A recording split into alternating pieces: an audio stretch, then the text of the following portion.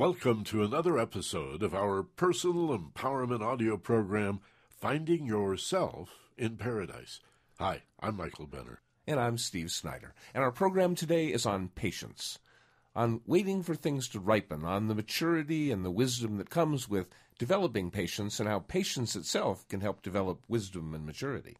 You know, it occurs to me, Steve, that in order to be patient, we've really got to feel safe and relaxed. It's a lot like the whole process of what we call paradise, or the alpha brainwave level, common to meditation or introspection, contemplation or reflection. What I mean is, if we are impatient, if we want that instant gratification, I gotta have it and I gotta have it now, don't you think more often than not that comes from fear and anxiety? Yeah, because it's not feeling safe in what you have right now. The pain comes from not accepting that the is. I mean, it's okay that you want this to be in the future. That gives the mind a direction to go.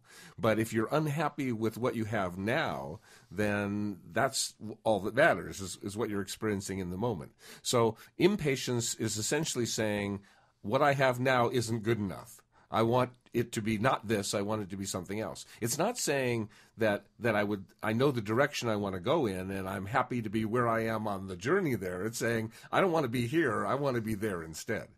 So there's a whole Zen thing to this about the only reality, the only truth of things is right here, right now, not in past regrets and resentments or future fears and worries, but to be patient is to sit right here, right now. I think that brings up a lot of similar words like acceptance, for example, or gratitude, as opposed to those prayers of petition, for example, where people are always aspiring to having more. We know that can get in the way of experiencing the richness of now, of what you already have. It's really important to have in your mind what more is, to know the more you want, the growth, success, and fulfillment you're looking to create. The goal setting we talk about. Exactly, really important to do so that your mind knows the direction to continue its journey. But to be unhappy with the now means the whole thing is unhappy. It is all the journey. So it's all about being patient, that is, being accepting that the fruit is ripening on the vine, that you can't pull up your carrots to see how they're doing. You've got to expect they know what they're doing. It's all growing. It's all changing. And right now in the process is exactly where I want to be. Patience is not saying I don't want it to be the way I want it to be in the future. It's I'm really happy with the way it is now, and clearly I'm moving toward that future. Here's a tip, great way to learn patience. Start a cactus garden. What's your hurry? Yeah. It seems to me that would engender patience, right? You'd have to enjoy the cactus being whatever it looks like right now and is likely to look like for a long time. If you need it to be more, better, different somehow, then again, you're missing the richness of what you already have. This is a big dilemma for us in our worldview. What is so scary about where we are right now in our lives, that we have this need to almost ignore it and discount it in some sort of attempt to reach forward into the future and keep pulling the future toward us? Is it just materialism? Or? Oh, I think it comes back to where you began with the idea of it's about us feeling safe. See, if we feel safe now, then we don't have to look off into the future to see if there's any dangers out there that might be coming at us. That's called worry. We worry about danger in the future to come at us. So if we feel safe and we don't have to worry, then we don't need to our mind doesn't need to be in the future, be preparing for the future so much. And I think we can be more contemplative, more self-examining in the moment, in the now. So are we trying to find some sense of safety in the hope that things will get better in the future?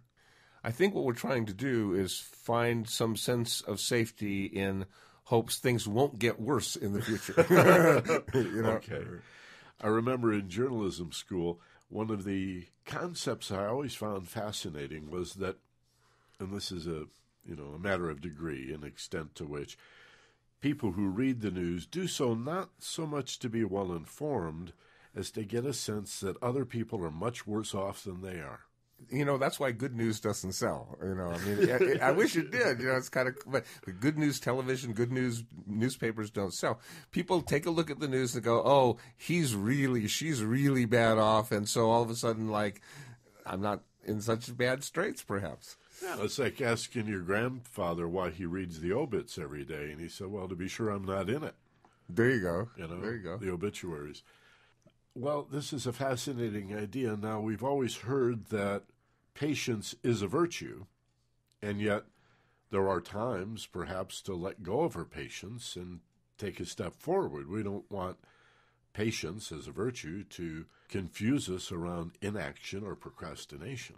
Let's look at the difference, though. Procrastination is putting something off, and in your mind, there's like, it may never happen kind of thing. Whereas patience is not doing it now because now's not the right time. It's waiting for it to ripen. It's waiting for it to become, for the timing to be right. And patience, I think a great deal of patience is waiting for the timing to be right. Because you can do a lot of different things. You just can't do them all at the same time. So if you're doing one thing now, and there's another thing you want to do, sometimes it's a matter of having patience until this thing is done, until that thing gets to be. I mean, when you are like choosing a calling, a career, you can have any calling that comes from your heart. If your heart's telling you you can be this thing, you can. But that doesn't mean you can be it now. I mean, you need to understand that there may be education you need, or there may be training you need, or maybe you may need to apprentice under someone, or you may need to learn how to do this thing over a long period of time before you can actually have the dream that you're dreaming. But if you're given the dream, and you have the patience, and you explore what needs to be explored on the road to that dream, you can have most of those dreams can, if not come true, you can live a life of pursuing them that is a life that feels wonderful. I hear the word timing in what you're saying, and I guess in another way we're walking a balance between being spontaneous in our lives and planning. Being impulsive and really enjoy that living in the now with, again, balancing that with the need to have a plan, to set some goals, to, plan for a rainy day, that kind of thing. I remember as a child being told all of these values based on folk tales and fairy tales, about working together in community and teamwork and planning for the rainy day. I mean, what was it? It wasn't the Three Little Pigs. Something about storing the nuts away, the squirrels, and some squirrel didn't. Anyway, I think it's in Aesop's Fables or some of Mother Goose or somewhere in those fairy tales, because that is a Western value, certainly. I think it's just common sense. I'm sure it's found in the East, in the Middle East, and Africa as well. But we also can see this or frame it in the context of maturity. Because, again, we see little children have this need for instant gratification, and that's not very Zen-like. I want it now is not very Zen. That's not accepting of the richness of the current situation. It's like, I want it to be different. It's basically based in anxiety again. It's understood to be one of the attributes of maturity that we learn about delayed gratification and investing in ourselves and investing in our life, self-improvement, so to speak. And, when you're talking about those two sides of the coin, being spontaneous or planning, it's obviously not an either or, it's a both. But let's temper both of them, because in terms of spontaneity, it's wonderful, but remember to look before you leap, to take that deep breath and ponder for a moment at least before you are spontaneous, And then when it comes to planning, understand that it's a very valuable thing to do. It just never works. No plans ever come the way they get planned. There's an old adage about people make plans and God laughs. I mean, everybody that's ever run a business knows they've made lots and lots of plans that never actually occurred the way they planned them, because things change. I mean, they always do. So it's very important to be spontaneous, but look before you leap. It's very important to make plans, but be so flexible that the exact plan you made isn't probably the way it's going to work out. And with that kind of balance, if it's not this or that, it's a little of both and some of neither, then you can proceed forward in your life with the patience that you need to have. Patience is easy if you know you're going in the right direction and you're happy with the moment you're in now. See, if you're happy with the moment you're now, but you have no idea of what the next moment will be, you don't have a plan at all, you don't know where you're going, that brings a lot of anxiety. Like, where's my next anything going to come from?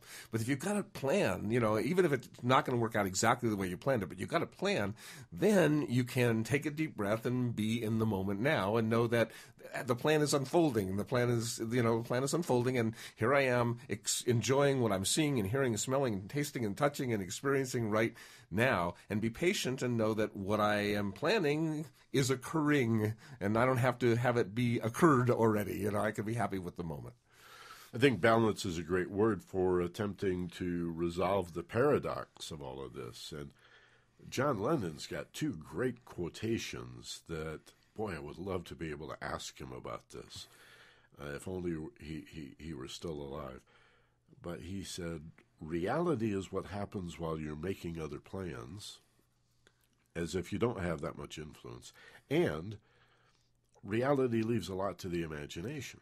As if you do have a lot of influence. Okay, so he's obviously on both sides of that coin, and yet I think he understands that both things are true to relative degrees, depending on the situation and the instance, and our job as sentient beings, is to find that balance. And what that leads me to, Steve, is, again, to go back to what we often think of in world philosophy as sort of a Zen angle on things.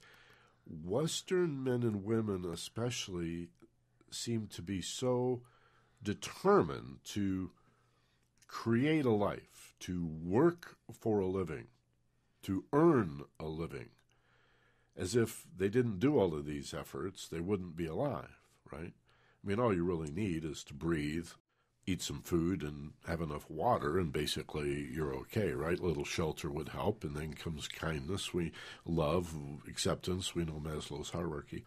Again, there's a famous Zen saying, in the spring the grass grows, or the snow goose does nothing to remain white. Meaning, there is a quality, there is a time to put all that effort down and just sit and marvel at all that this is why I talked about gratitude earlier. You and I have talked about, we've done shows on gratitude. Like, it's one thing to want more, nothing wrong with that, set some goals. But how about the power in accepting what you've already got and sitting receptive and letting life, to some extent anyway, be done to you? There's not only victimness in that, which might be the negative side of it, there's a lot of richness in being that open and receptive to the situation you find yourself in right now, whatever that may be. Like you're bummed out because it's a rainy day. Well, change your attitude. Rainy days can be really cool. It's a nice day to maybe, sit home and light a fire and read a book and pet the cat and make a cup of tea. And yeah, you had plans to go out and do other things, but life really is what you make it. We say that. I don't know how often we're aware of our power to make that more than an aphorism.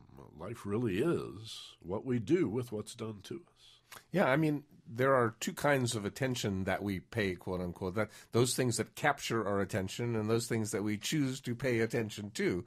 And in either case, we're in control of that. Yeah, things out in the world capture our attention, but if we're looking for something else, if we're really intent on something else, we don't even see things out in the world that other people would notice just like that. So we have a lot to do with even what captures our attention, and certainly we have the power to choose voluntarily to put our attention on anything we want it to at any given time.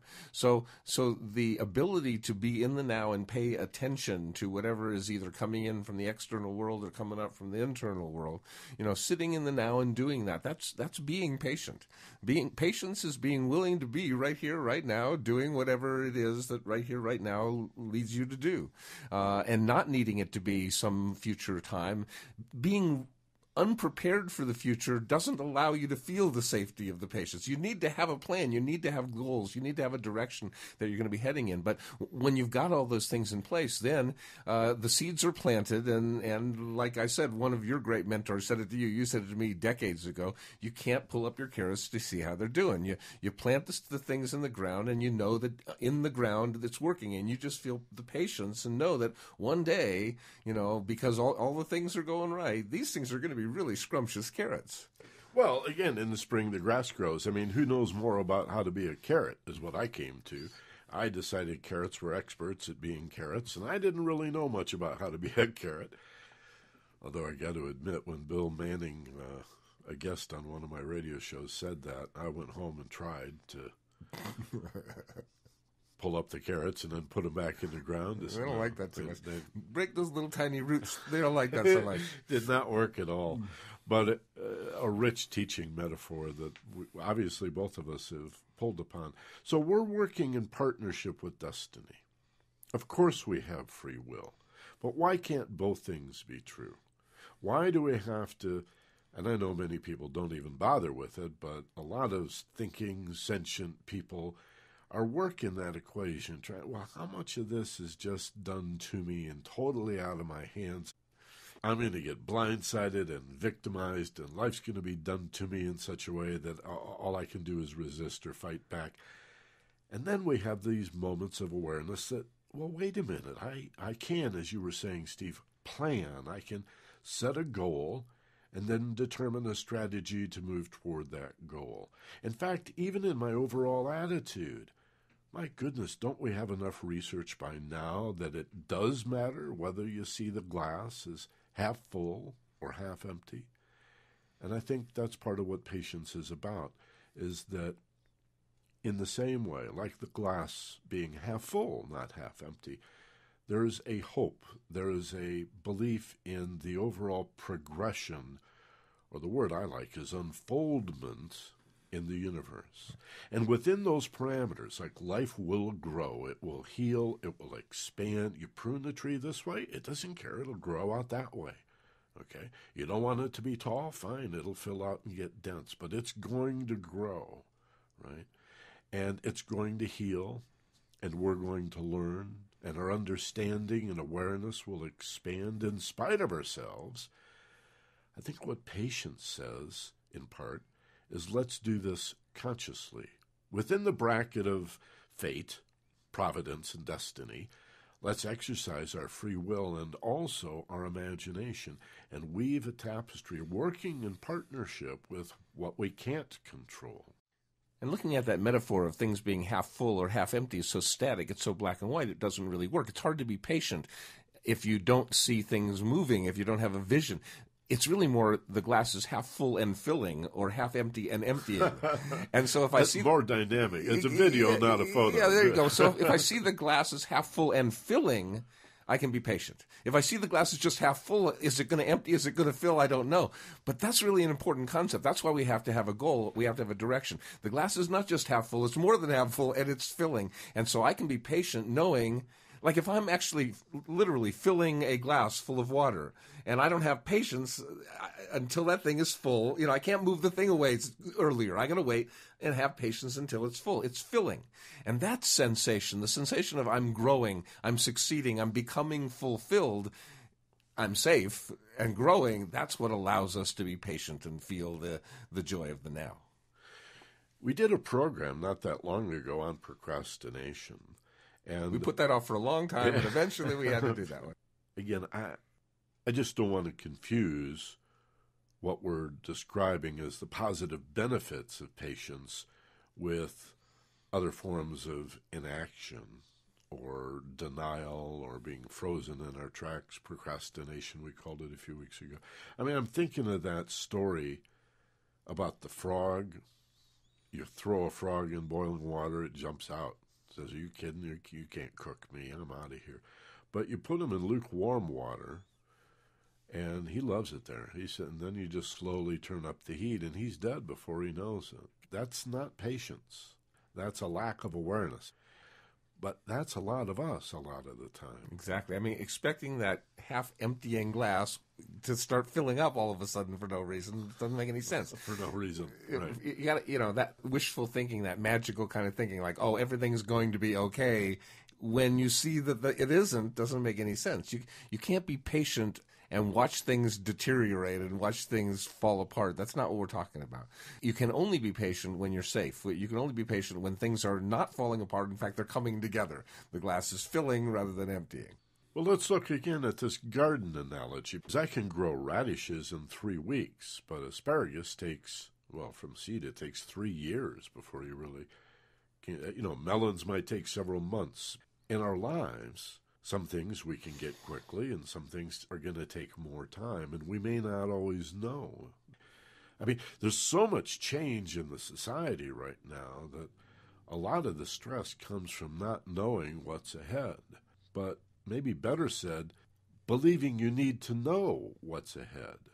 Think if we practiced more time being patient and just being in the now, that would give us the stability and the self-confidence to face whatever is ahead. Then we don't really need to know what's coming up. We don't need to manage what's being done to us. We can instead manage how we respond to what's coming at us. To shed that victim mentality, again, here's another outlet. Here's another way to do that.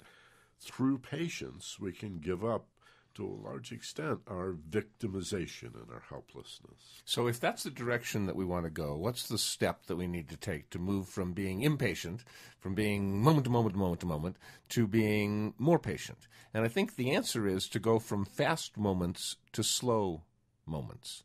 And that's all it takes, is to have one slow moment. That is, to take that moment and do more than just smell the rose, but notice how you feel when you smell the rose, and notice what thoughts it brings up for you, and notice what else that happens inside of you, in your whole being, in that exact moment that you stop and take that long moment and smell that rose, or take that long moment and appreciate your spouse. And a moment is, technically it's just a few seconds, but a few seconds can go by with so many things happening you don't even notice a few seconds went by. Or by cutting down the input to just one thought, one feeling, one thing, that slows down that moment, especially with consciousness. Like, I'm slowing down my moment intentionally here. I'm going to really pay attention to what this next bite of food is going to taste like. That is how you start to experience patience. You're saying patience dilates time. Yes. As patience allows for the quality of... Dilates our experience of time. Yeah, okay. Yeah. I think that's what time is. Yeah, I do too, but it doesn't actually change how long it takes for the minute hand to go from one place to the next place on the clock. It changes how long our perception of that experience is. Subjectivity as opposed to objectivity. Yes. There is the atomic clock. Yes. And its ticks are very accurate. And there are fast moments and slow moments, even though they have exactly 11 seconds each, And fast days and slow days. Exactly. But our point is, by being patient and being in the moment, you can manage the length of that moment. You want it to speed up, get busy. Do a whole bunch of stuff. At the same time, and moments going very fast. And especially be playful and have fun doing whatever you're doing. Make it into a game. You want to dilate time, you want it to slow down, then relax, breathe, and put on the tea kettle, and then watch the pot that never boils, right? You can actually dilate time with patience. Perception is reality. Reality is perception. It has its objective quality, I'll grant you that. But to me, the bigger truth is... Certainly about time. I agree with that. Yeah, the subjective nature of things. So to sit in it, just to be patient and accepting is the association I'm making with that right now. And we said maturity, and I think we said opportunity also, in that it's the false self that tends to be anxious and impatient and want immediate gratification. Right. It's the higher self, the true self we find in paradise, that recognizes that all of eternity is just an instant that unfolds perpetually. It's a moment that, it's not this big basket of time, eternity, oh my God, how could I ever embrace all of eternity? Infinite time in all directions. No, it's just a little pinpoint of an instant with a pulse. It keeps repeating over and over and over and over again forever. It's a pretty amazing thing. It never gets any bigger than that, It never gets any smaller than that. It always is that. And it's never the same twice. You can't step in the same river twice. It's never the same instant again. That thing that we have in terms of time is so amazing, because most people spend most of their time in a time that isn't called the past or the future. Most of the people spend their time in regret or remorse, or in the future in worry and apprehension, and that's not being here now. So a great deal about patience is being here now. And one of the coolest side effects of learning to be patient is that you become more mature. Now, how is that? Well, a CEO I was working with once said it so brilliantly. He said, if I've got a big problem, I'm not going to put off solving the problem for a long period of time, but I'm also not going to jump into coming up with the answer right this second. He goes, I'd much rather sleep on it than be kept awake by it. So the idea of taking that one extra heartbeat, one extra night, one extra moment to, be patient, maybe a better answer than that answer you came up with will come. Maturity is not jumping with the first right answer. And being patient allows a second or third, maybe better right answer to come to mind. And so patience creates maturity, just like I think with maturity comes patience.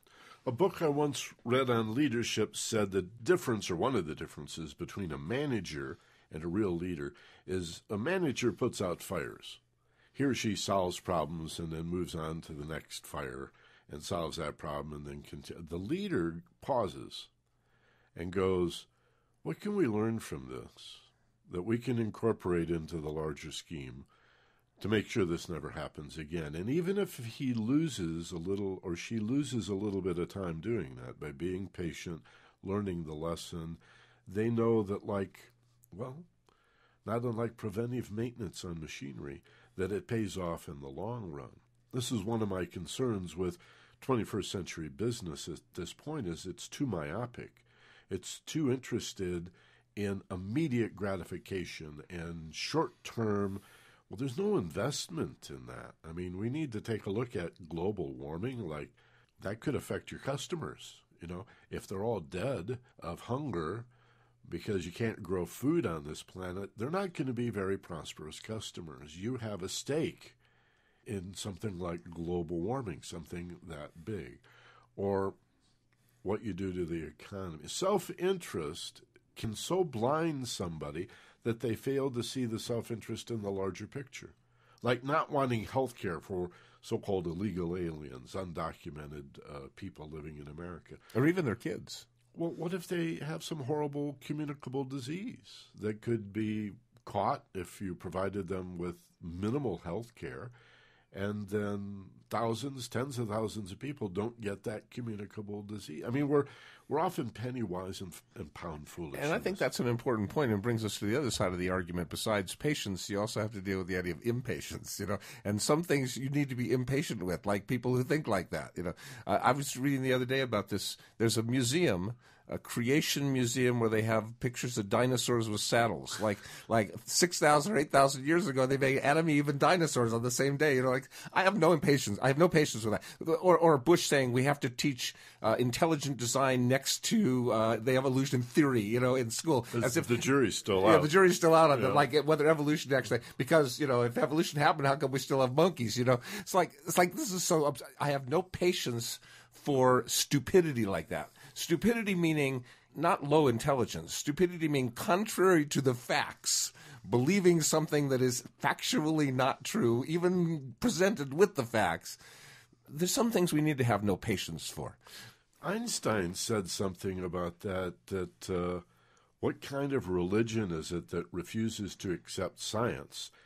And what kind of science is it that's not interested in the mystery and the awe of that which is yet to be known about our ultimate relationship with all things, the spiritual side? So we ought to have science and religion that both seek truth. And, and for both of those pursuits, science or spiritual or religious pursuits, patience is still the key. It's still the most important thing, because to understand that the universe is unfolding, whether you're looking at it from a scientific point of view or from a spiritual point of view, the universe is unfolding, and it's growing, it's changing, it's morphing, and for you to not want it to be what it is right now, for you to want it to be something other than it is right now, is not allowing it to become all the beauty that it can become. Your impatience with the universe, saying, "Oh, I don't want the things to be the way they are. I want them to be different than they are right now."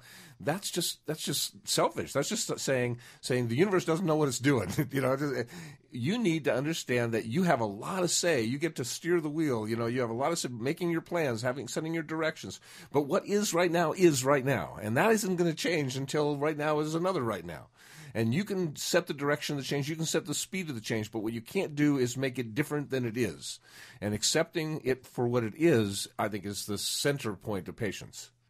Maybe because I just mentioned Einstein, I'm thinking of another quote about his, and I love this about him. He really had this balance between science and not religion so much, but a passion for mystery and wonder. I mean, he loved to wonder. Yeah, he did. And his sense of God was really like the unified field theory was his idea of God. Like there was one unified thing that made all the laws of physics work together. Well, I was just going to say, this second quote that I'm thinking of, he says, I can only paraphrase, but it's something like, we believe that we are separate from each other, living in a universe of separated objects, and that even our thoughts and feelings are somehow separated. But he said that is a kind of delusion. He said a kind of a optical delusion of consciousness. You just believe you're separate. In fact, he said, and this is where the metaphysics or the spirituality of Einstein comes in, the wonder and awe and the mystery of it all. The little kid that he always kept alive inside him, that golly gee, right? He goes on to say, as Emerson and so many others have said, in spite of this appearance of separation, we are in fact part of a whole. Again, a unified universe.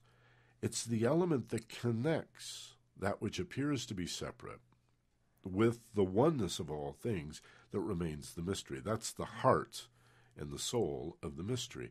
And many would argue that that element is consciousness itself, or awareness, peace, inner peace, tranquility, safety, love. I can think of a lot of religious teachers, prophets, and masters that have called that love. That is, as Jung also said, the unified field theory. That's what Einstein was looking for, and he found it in the spiritual and in the willingness to be patient enough to wonder, my God, what have we lost if we don't not only stop to smell the rose, but wonder at the miracle that is the rose, or take the time to, as we did as kids, watch the clouds float by and change their form, or stare at a starry night and allow your awareness to expand as if you were racing through the heavens, through stars and galaxies. Given what we know in just the last 20 years about the universe, the incredible magnitude and the beauty of the universe. I mean, if we have any listeners that have yet to Google Hubble telescope deep space photos, please do that, because it'll awaken the wonderment that we all had as kids and somehow lost, and can recover if we're patient enough to stand receptive, to sit in the moment, and again, to honor the fact that I'm a willful, spontaneous human being is wonderful, but sometimes I just want to stand receptive, and enjoy life having its way with me. And, this may be sort of restating the obvious, but it's a whole lot easier to be patient when you think something good's going to happen than if you think something bad's going to happen. It's like for a pessimist to become patient means like, yes, I'm going to sit here knowing some bad things are about to happen. It's not easy to be patient when you don't feel safe. It's a whole lot easier to be patient if you think something good's going to happen than if you're afraid something bad's going to happen. And it comes back to that initial statement we make that you need to feel safe to be able to feel patient. If you know something good is going to happen, both good and bad are going to happen, but you know that you're focusing on the good stuff more, and your life is going to be this wonderful journey. It's a whole lot easier to be in the moment, knowing that there's no danger coming at you any minute now. Whereas pessimists have this paranoid fear of bad things are going to happen any minute now. Any minute now. And so it's real hard to learn patience. So another logical thing about being an optimist instead of a pessimist, in other case, it may or may not influence the future. I think it does in some cases and doesn't others. But to be a pessimist is just so illogical because, as I said, you get sick and tired of what has never transpired. To make yourself unhappy about something that hasn't even happened yet all the time. It's hard to be patient when you're waiting for bad stuff to happen.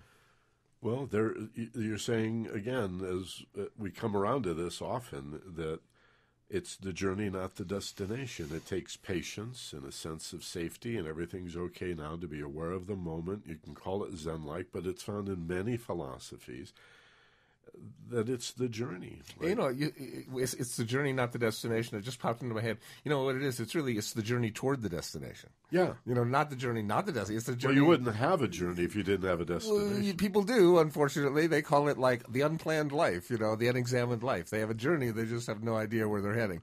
You know, and what George Harrison said, if you don't know where you're going, any road will take you there. So we're talking about it's easier, much, much easier to be patient if you have a sense of where you're going, heading toward at least, and that you know that you like it out there, you know, and so you can be content in the moment, content in the moment, that the moment is the moment, that this is great. What is wonderful. And that I want other stuff to happen, but I want it to unfold. I don't need it to happen now. I want to watch that fruit ripen on the tree. I want it to go from green to the purple plum that it's going to turn into. I don't want to pick it too soon.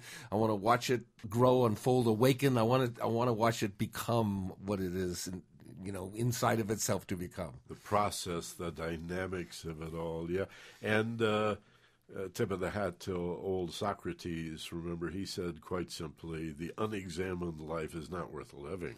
Yeah. I mean, that is life, is to examine who am I, why am I here. You can't do that on the fly while you're focused exclusively on getting someplace else, putting this step in front of that step. And I saw a female mountain climber on The Tonight Show years ago. In fact, Johnny Carson was still hosting in those days. And he asked her whether there's a difference in the way women climb mountains as opposed to men. And she said, well, yeah, men want to be on top. Well, everybody, of course, laughed, thought that was pretty funny, you know. But she said, no, seriously, men need to conquer the mountain. They need to force it into submission. They need to attain that destination, that destiny, right? Women, on the other hand, is more of a dance. Like wherever we are, like if we're halfway up or 2/3 of the way up the mountain and it rains and we got to go back, it's like, well, that was cool. You know, that's okay. We didn't need to, you know, conquer or force the mountain into our submission. They don't have that testosterone thing going on. So I think there is more patience in focusing on the journey than being obsessed by the destination or the outcome. Yeah, and again, if your sense of the journey is that it's a safe journey, you know, that you're moving in the direction that you want to be moving at the speed that feels not uncomfortable, at least for you to be moving at, then it's easier, much, much easier to be patient in the moment. And to choose those things you want to be impatient about, you know, I think it's important. If you find yourself procrastinating doing something and that's important for you to do, well, getting impatient with yourself and kicking yourself in the butt and making yourself get started, you know, the starting is the hardest part of accomplishing in many, many cases. So there's room for impatience in your life. Being impatient and intolerant of those things that are intolerable, I think, is wise. But being impatient about your life, like your overall life, you know, like I wish the life I have right now isn't the life I have right now. That serves you in no positive way, and it creates a lot of negative stuff going on. A lot of negative stuff for your physical body. It causes tension, a lot of physical, emotional ramifications. You feel anxious, you feel nervous, and mentally it causes confusion and feeling unsafe. It's just a bad place to be. So wherever it is you are, you know, you can always look at where you are in perspective and say, well, where I am isn't great compared to so-and-so, but it sure is great compared to such and such. You know, you can always look at where you are and say, hey, this is, you know, where I am right now compared to, or, you know. That's Einstein, and it's all relative. It's all relative. You know? Or that your friend's three-legged dog, you know. Yeah. You know, it's like really happy that he's not a two-legged dog, that's for sure. Could be worse. Yeah. One more quick story, and we can do an audio journey about feeling safe, about slowing down, about learning to be patient as a virtue and as really a path toward discovering the higher sense, the more truthful sense of who you are. Just a few weeks ago on Oprah, and I don't often get to see this program, but my wife's really good at TiVo now, so she's grabbing little bits for me and said, this is one you might want to see. And, you know, Steve, every summer we hear these stories in the news about people who forget their kids in the car, leave them locked in the car, or the dog is locked in the car, and they say, "What were you thinking?" And they shrug and hang their head. And, of course, the point is not that they weren't thinking when they forgot the kids locked in the car. They were thinking too much. Yeah, too many thoughts. What were you thinking? Well, I guess I wasn't thinking. Oh, yes, you were. A mile a minute, no doubt. And so Oprah had this woman on that had done this. And she was extremely contrite. She was weeping. It had been years since it happened. Her husband was there, said he never blamed her, knew he was capable of spacing out in the same way. This baby was 2 years old, and what they had done was break their routine. Dad usually dropped the baby off at the daycare. He had a dental appointment, asked Mom to do it.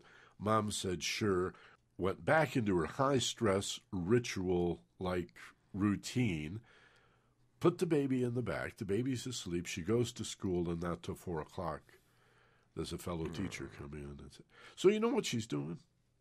And the reason she's on Oprah is to promote slowing down. Wow. That would do it, wouldn't it?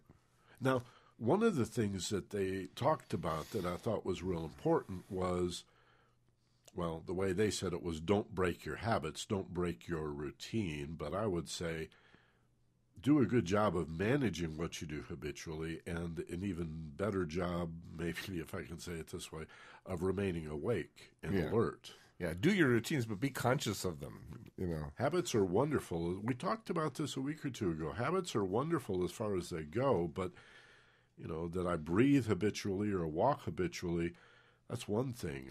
I don't want to communicate with my spouse habitually. God forbid I do my job habitually. I think our listeners would know immediately if we started phoning this thing in without really being present and caring about what we're doing. So her point anyway was stress management. You got to slow down. You got to breathe. She was saying to create better habits. I'm saying to wake up and minimize habitual behavior. Wake up, be awake, be alert, be the awareness. More than the thought and the feeling, be aware that there's this stream of thoughts and feelings going by, and you don't have to obsess on them. Yeah, you have the choice. I mean, everyone has the ability to become more patient. It just takes some time, and sometimes you have to be patient, till it happens. And as Tom Petty said, the waiting is the hardest part. It is true sometimes. It's wanting something to be the way you want it to be and not the way it is. Waiting for something is really hard, but you don't have to experience it that way. You can experience it from the point of view of enjoying the journey, enjoying the is. The experience of waiting means I'm not happy with this. I want that to be. The experience of like riding along toward it. That's a much different feeling. And it's really about learning patience for a lot of reasons, not the least of which is it's one of the greatest ways to create maturity. And whereas maturity often creates patience, you can become mature earlier by learning to delay gratification, by learning to look before you leap, by learning to enjoy the ride and not need the is to be other than the is. So what's your hurry, right? John Wooden said, go fast, but don't hurry. Yeah. That's, you can go fast. You can go really fast. I mean, look at me. I go really fast sometimes, but hurrying is always about impatience. One of the revelations I had in Los Angeles before coming to Hawaii, after 35 years in L.A., we're driving down the freeway, my wife and I, and everybody was in such a hurry. It was early in the morning. And then, of course, I had lots of experience with afternoon rush hour, and everybody was in a hurry to get home. I guess somewhat more understandable. But one day it hit me, Steve, not that long ago. These people are not so much in a hurry to get someplace. They're running away. Yeah, they're in a hurry to not be here, to not be where they are. And I think there's some self-sabotage, some death wish stuff rolled up in that. It's not fun to think about, but life for a lot of us is so tough, so difficult, so challenging that we unconsciously act out ways to hurt ourselves, destroy ourselves. I mean, why would a quarter of America still be smoking cigarettes in 2009? I don't understand. Like, you can give that up. You know how bad it is for you. Obama just signed a law. They're going to make the warning signs on cigarette packages even bigger. Well, they could print on the carton, "You will die," and people will still do it. Yeah, the pesticide thing, with the skull head with the sky, it wouldn't work. Poison, toxin. Yeah, people would still do it. Yeah, so got to take a look at that. They could make it glow in the dark, and people would still smoke those suckers. Are there places in your life where you think you're important, you think you're being productive, you're in a hurry to get someplace and get something done, or are you just running like those hamsters in those cages, and you don't know where you're going, and you don't know why you're doing what you're doing?